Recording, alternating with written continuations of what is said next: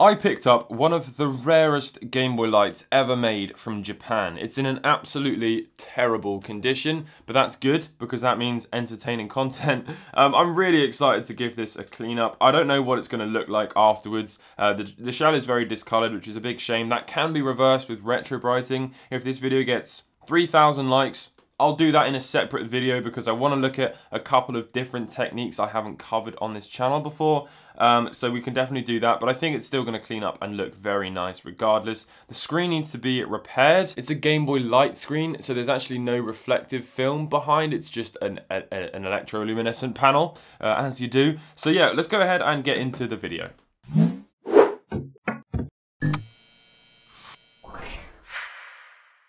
So I paid a grand total of $79 for this with $20 shipping, which is a lot of money, but these things can go for about $300, even more than that loose.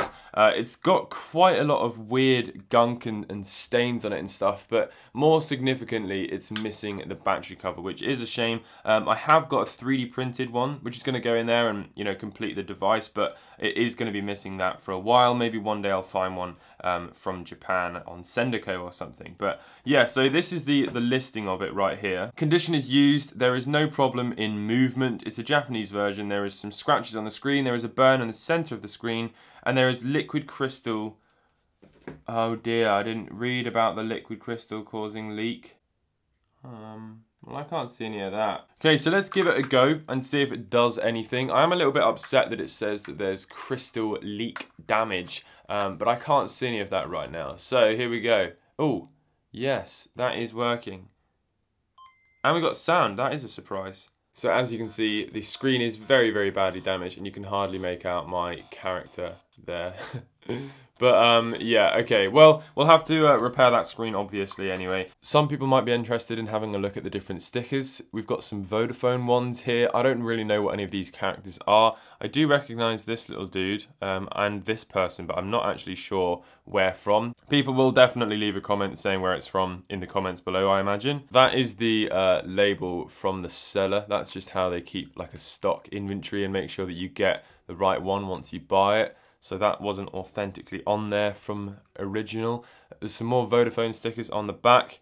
It also says Mario 10th anniversary underneath there, which is kind of cool. Oh no, that's Wapro. Maybe that's who that person is, Wapro. Wapro 10th anniversary. There's also a World Cup 2002 FIFA World Cup sticker there.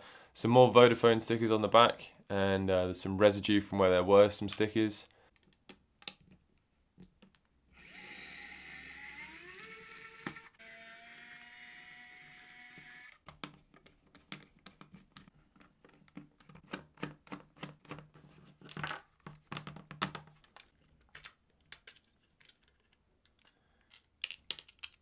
Well, that's not too bad. You may be able to see there's a load of dust down here. I don't know if you can see that there, but down here there is a massive congealed pile of dust. On the back of the cartridge shield, it's quite dirty, which is really nice to see.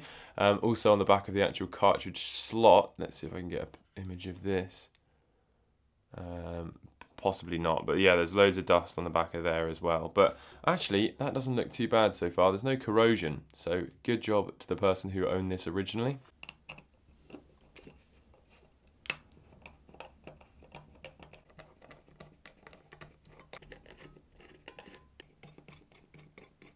It looks like the stickers might be in pretty good condition underneath there. Now on a GameBoy Light there's actually 4 screws because there's an electroluminescent panel behind here, and the extra screws helps make the good contact. There's also this little electrocution symbol because there is a step-up converter inside to power the electroluminescent panel.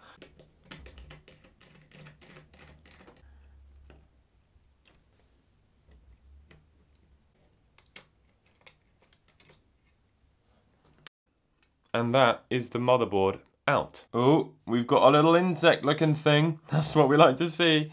What is this little specimen? I'll send that out to the lab. Okay, time to uncover the buttons and see if there's anything exciting underneath. Not too bad for that first one. Again, not too bad for the second one either. This really looks like it was well loved but not abused. That one's got a little bit of a finger Cheeto, or Whatsits if you're in the UK. D-pad's not too bad. Actually, you know what? This is really good. This is in exceptionally good condition. I've seen much worse. Trying to be all fancy with my tweezers, but realistically, that ain't working very well. Now that's what I was talking about with the electroluminescent panel there. You can see these two little contacts, and they're also a very delicate contact. That is like a metal sort of oxide thing, as opposed to like a metal contact on the board. I don't really know how to describe this, but basically you need to be careful scrubbing that. But you can see those contacts there, match up with that, and then light it up. And then there's the step-up transformer. Okay, so let's very gently lift out the screen. And we've got our power switch there. All of this stuff is going to go into the sink to soak. Let's see if I can just take out the battery contact, which is a Game Boy Color battery contact. So if that one is destroyed, don't worry. So let's get all of this stuff ready to go into the sink. So we need to remove this panel first. So let's do that. It's quite simple. We just need to slide it out from underneath the back of the ribbon cable. There we go. And that looks absolutely pristine condition. Very happy with that. Set that aside. It's really delicate, so just be careful with it. And then here is our screen.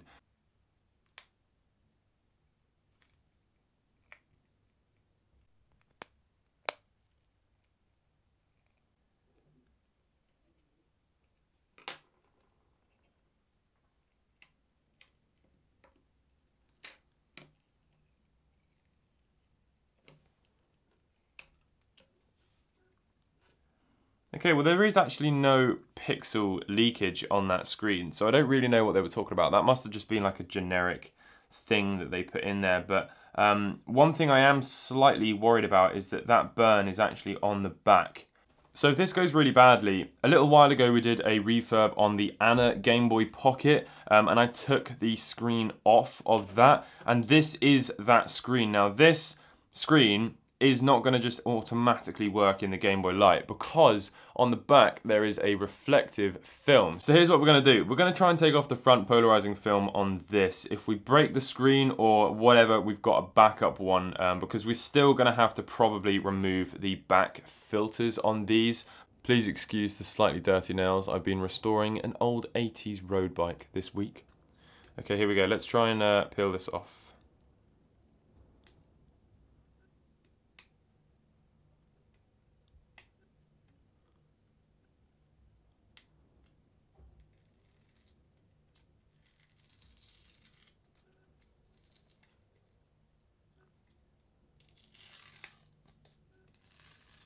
You know what? We may be in luck. We may be in luck. That might have just been on the back. Very exciting. Okay, so there is actually a lot of damage on here. But this is the glue that's sort of gone really, really hard and then cracked. Right, I'm not going to film all of this because it's going to take a really long time, but it basically just involves a little bit of this.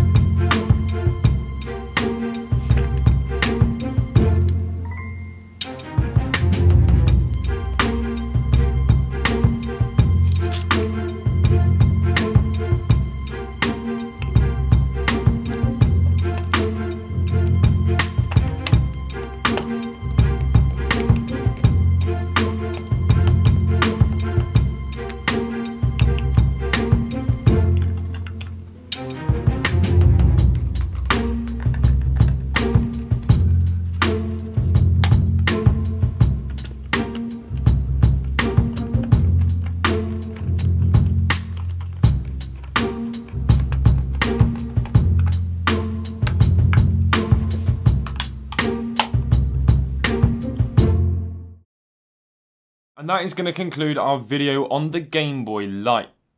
Wait. Wrong video. And that is going to conclude our video on the Game Boy Light. I am really, really pleased with how this has turned out. It's looking absolutely fantastic. It looks 10 times better than it did at the start. Yes, it's unfortunate about the 3D printed battery cover. Really quickly, I'm probably not going to retrobrite this. However, if this video does get 3,000 likes, I will do a whole video on retrobriting different types of Game Boy shells. So we'll have colored ones, clear ones, you know, and then regular ones to compare them to, and using different types of materials as well. It's going to be an expensive video, but I think it'll be really cool. And if it gets 3,000 likes on this one, I'll do it. So this is the Astro Boy Game Boy Light, and it looks really good. Unfortunately, the screen now doesn't look the same as it should look. Here's a couple of other Game Boy Lights for comparison. So we've got the Toys R Us one here, and then we've got a regular gold one. And as you can see, the screens are very different. They're meant to be that sort of grey colour, and now it's green. And that is just down to the polarizing filter on the front. Now, providing I haven't damaged this screen, which maybe time will tell if in the process of scraping some leaked pixels may occur. Once I find the right polarizing filter, there's nothing stopping me from just removing this one and putting the right one on, because that isn't an adhesive polarizing filter on the front there. That's just a regular one, so I can actually swap that out very easily. But yeah, look at this. It looks absolutely terrific. The contrast is fantastic. I mean, it's gone from being disgusting and unplayable to beautiful and playable. There's a little bit of damage on the actual Astro Boy face there, but if you flick throughout the video, especially when I'm disassembling the front of it, you can see that damage was always there. It was just hidden by the sticker, but that is not too bad, especially for the low price that I paid for it as well. So let's play a little bit of Solar Striker, a game that we all love on this channel. All of the buttons work absolutely beautifully as well. Really, really pleased with how this has turned out. Hopefully you can see the backlight there. Not sure if you can or not. It's absolutely pitch black in this room right now. Yeah, hopefully you can still see the screen, which is obviously the point of the Game Boy Light. It's a very, very cool colour as well. It's that sort of vintage digital watch colour, which everybody likes. So that is going to wrap up the video on this Game Boy Light. I really hope you've enjoyed the video. It's been a lot of fun. I love doing Game Boy Light refurbs because they're just super interesting inside, and also my favorite Game Boy. So yeah, if you have enjoyed this video, please leave a like and subscribe if you're new to the channel. We are so close to 300,000 subscribers, so if you watch these videos and you're not subscribed, please subscribe. Thank you very much, and I'll catch you in the next one. Goodbye!